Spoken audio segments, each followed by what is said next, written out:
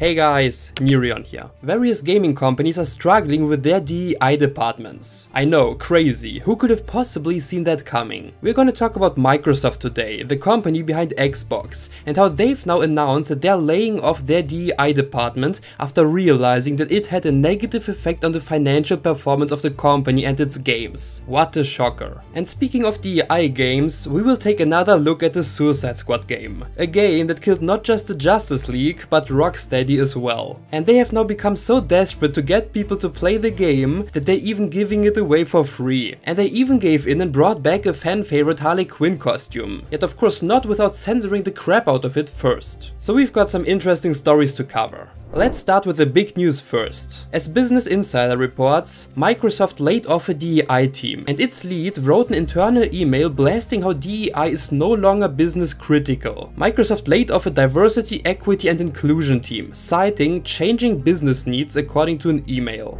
Also reported on by IGN, who wrote, Microsoft DEI lead blasts company in internal email after team is reportedly laid off. They're calling DEI no longer business critical, as if it ever was business critical.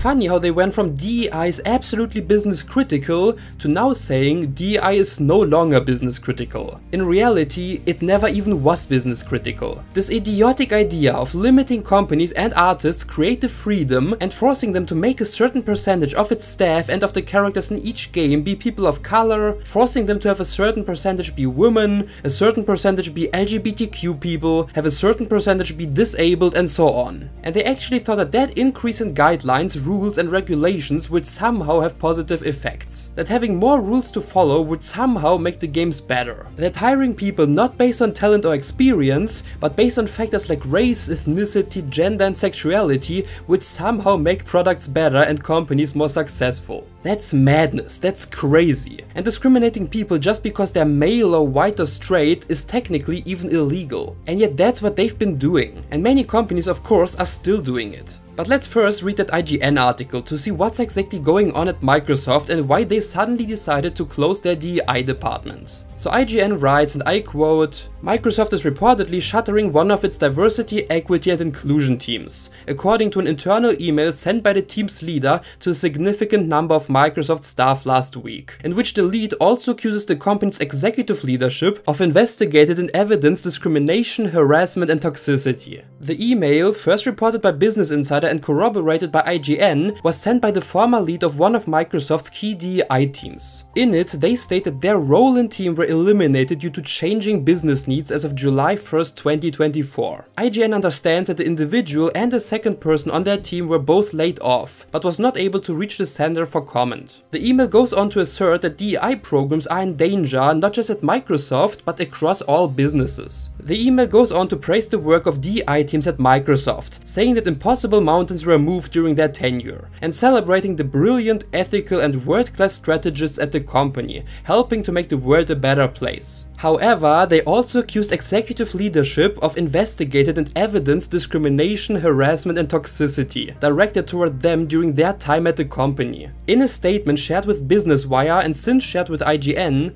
spokesperson Jeff Jones said, Our D&I commitments remain unchanged. Our focus on diversity and inclusion is unwavering and we are holding firm on our expectations, prioritizing accountability and continuing to focus on this work. Microsoft is just one out of numerous tech and gaming companies that made major commitments to diversity, equity and inclusion programs in the last 4 years, particularly in the wake of the 2020 murder of George Floyd and the summer of Black Lives Matter protests that followed. Microsoft in particular unveiled a racial equality initiative, pledging to increase representation, invest an additional $150 million in diversity and inclusion, and double the number of Black and African American leaders in its US divisions by 2025. However, in the years since, a number of tech companies such as Google and Meta have begun to make significant cuts to the DEI programs they launched in 2020. Earlier this year, Microsoft laid off 1,900 staff from its video game divisions and closed both Tango Gameworks and Arcane Austin. Last year, the wider company laid off over 10,000 individuals. IGN has reached out to both the email sender and Microsoft for comment, but did not hear back in time for publication. End quote. Wow, now that's funny. They talk about their employees being brilliant, ethical and world-class strategists, and yet announce that they're being laid off. They talk about how their DEI commitments remain unchanged and how their focus on diversity and inclusion is unwavering, and yet are firing thousands of their DEI employees. Now, how does that make any sense, you might think? Well, the reason is because it was all performative. They actually didn't give a shit. They only began proclaiming their efforts to increase diversity after the George Floyd and BLM protests happened in 2020. And yet now, a few years later, they're firing those diversity hires again that they hired back then. They wanted to virtue signal to boost their image among the public and among investors. They didn't start those measures because they suddenly decided to care about black people. They only acted to care about diversity to keep their money, or in best case, to increase their money. That was their only goal.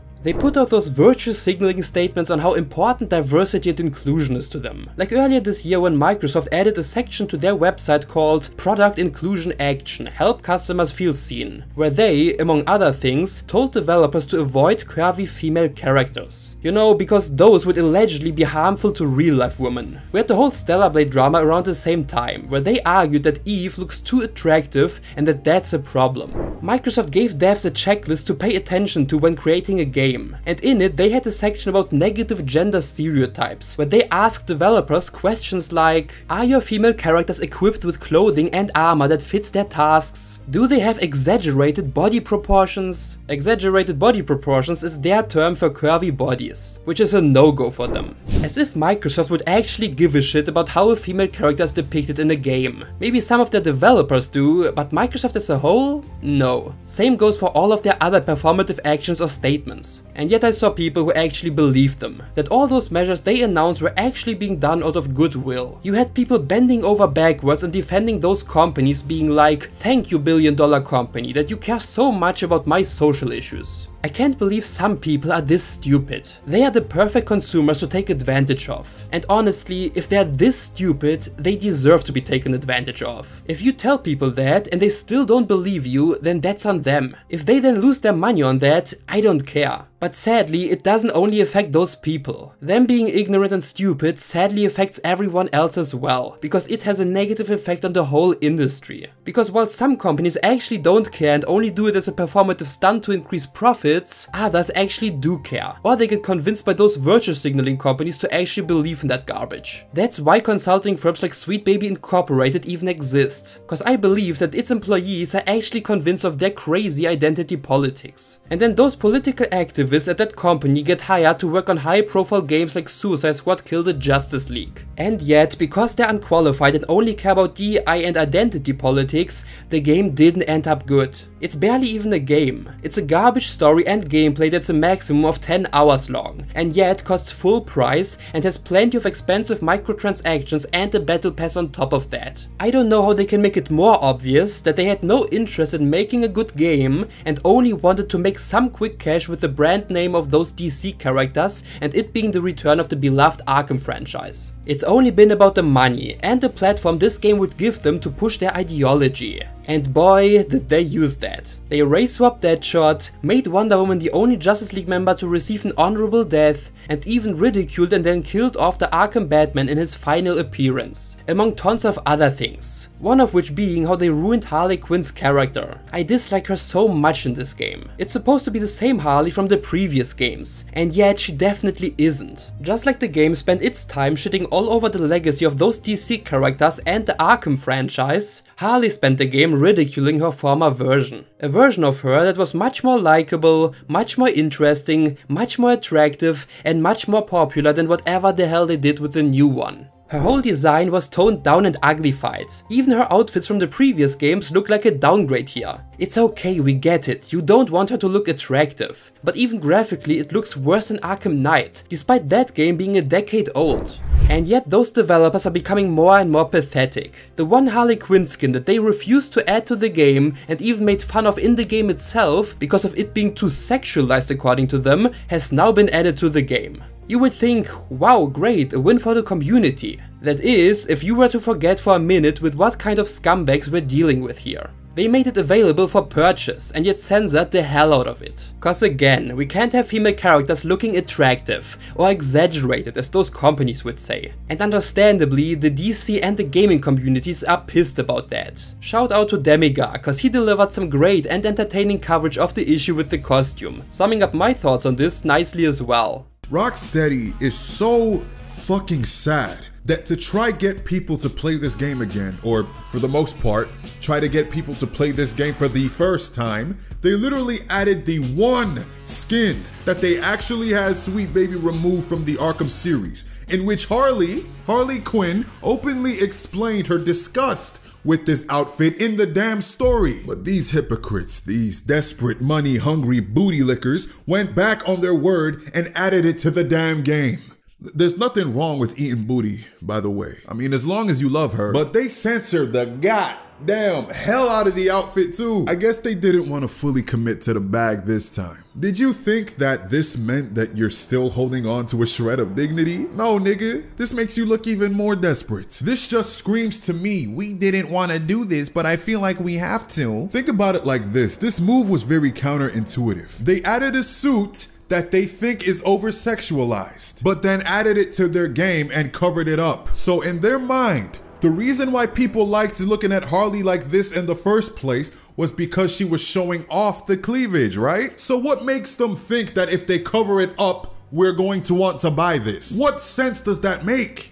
Oh, sorry, I forgot. Sweet Baby Inc. only shares one brain cell between all of them. They're really trying to pull a Sony Stellar Blade with this outfit. A game that's allegedly made for mature audiences, but yet you censor the titties that most men and women see on a daily basis. Y'all have got your priorities all the way messed up. I'll be awaiting my refund as soon as you send out your apology letter.